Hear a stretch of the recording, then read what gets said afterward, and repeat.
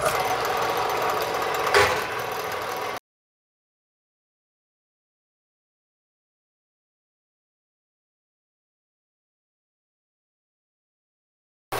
making a threaded fixture to hold the parts from a piece of 1 5/8 12L14.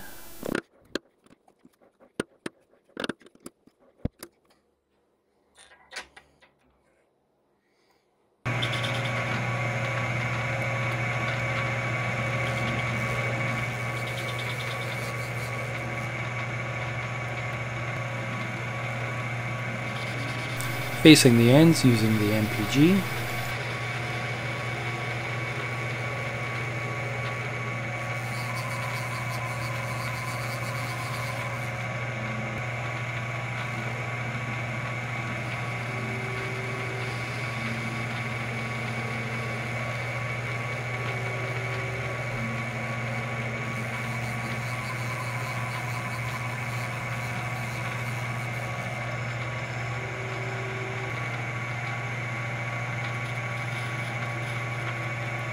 Touching off on the outside diameter so we can get an accurate G54X setting.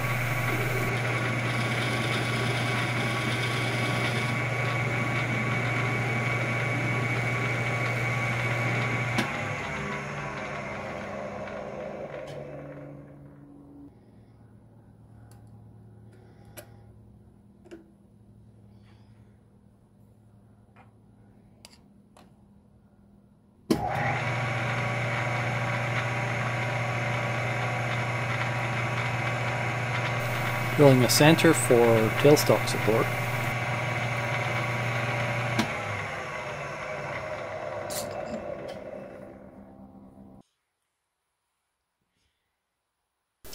Sorry about the shakes, I'm still trying to figure out my camera stand.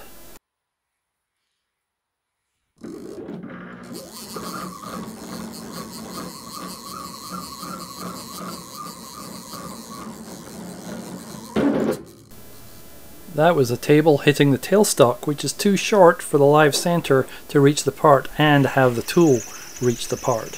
So I need to move the live center over onto the 4-inch extension, which makes it all bendy.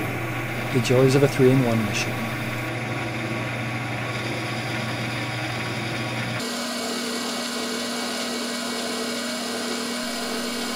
I'm using a silver insert meant for aluminum.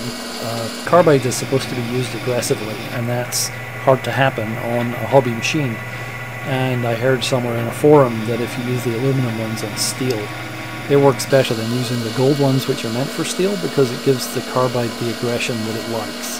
We'll see how that works out. This is a G-code routine, which is looping through the turning passes. We're bringing this down to 19mm or 3/4 inch-ish to go in a ER32 or ER40 collet, 3/4 inch collet, and I'm adjusting the speeds and feeds during this cycle, so we just sped this up because it took a long time.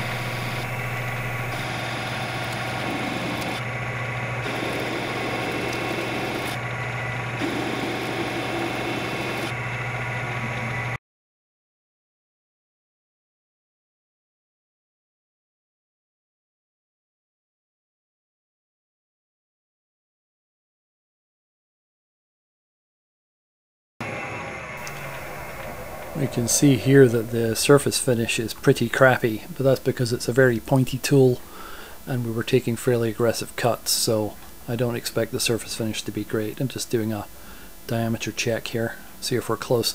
The diameter here is not critical, I just want it to be the biggest thing I can get in an ER32 collet and fit a 3/4 inch collet on my ER40.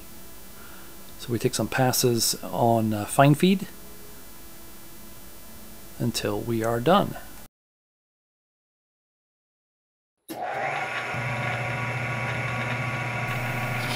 Putting in a shoulder using the MPG manually. This is so that this part doesn't rest on the collet nut, but actually just hits against the face of the collet itself.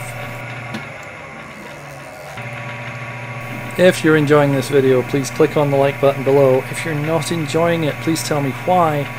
and hang around. It gets better. There's some boring stuff. I mean, boring stuff. With boring, you know, they're boring holes.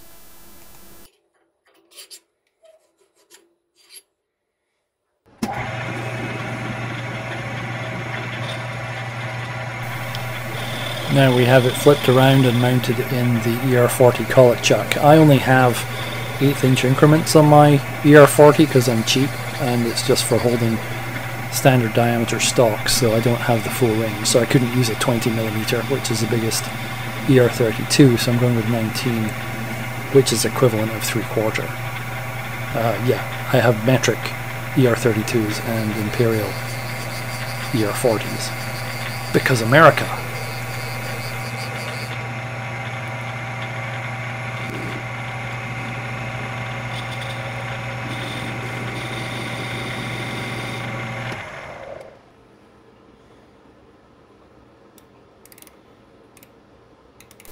Taking the opportunity to make sure my G54 offset is still good.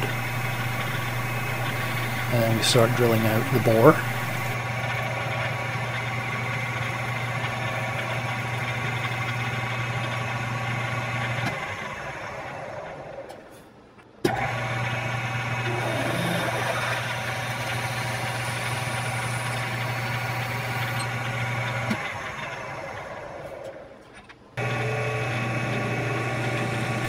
This is a similar handwritten boring routine. It's very boring. We're going to have some boring jokes because this is actually a boring video. This goes through and makes the hole bigger until we get to the minor diameter of our internal thread.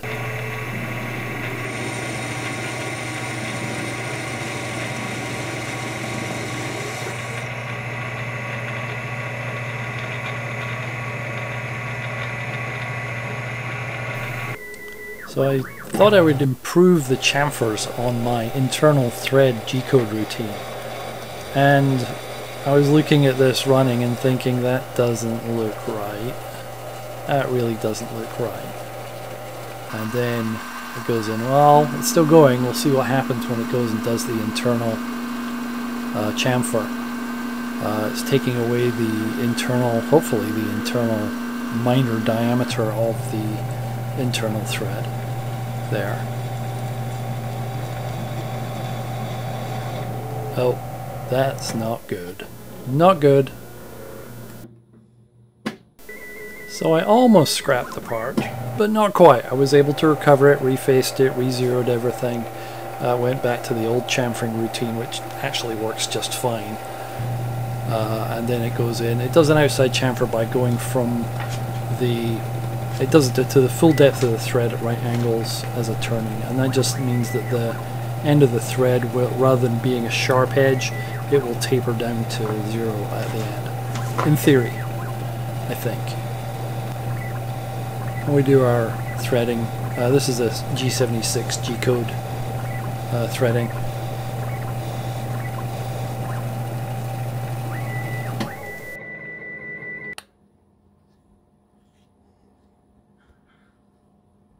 It's a wee bit tight, which I expected because I hadn't put in any tolerances for clearance, so I added an extra 2 thou to the routine and ran it through again. And now it fits perfectly. Over to the bandsaw. This is the setup in the bandsaw to get the distance. I got about 25 thou clearance there, or 50 thou I should say, and then we just cut them off. I'm using the bandsaw rather than parting in the lathe because when I made these billets I really didn't leave enough allowance to cut them off with any margin of error. So using the bandsaw, it's a narrower cut and it gives me a little bit more leeway on the parts when they're cut off.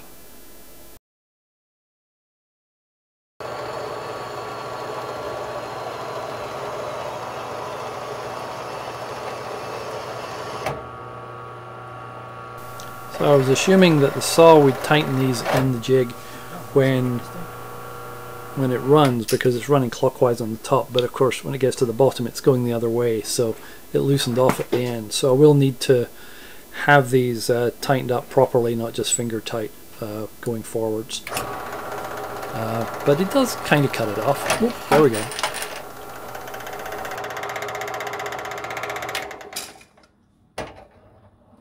Interesting.